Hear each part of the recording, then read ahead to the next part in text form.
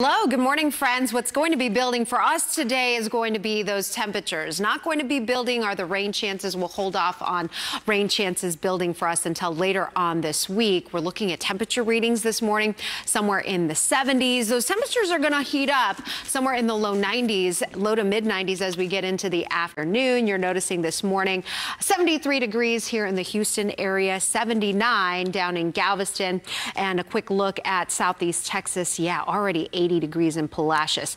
Here's a look at your hour-by-hour forecast. 94 degrees. That's going to push our feels-like temperatures in the shade to about 100. So in direct sunshine, which many of you are going to be under today, tack on additional 10, 15 degrees. I'll have more on the changes later on this week coming up in just a few minutes. Samika. All right, well.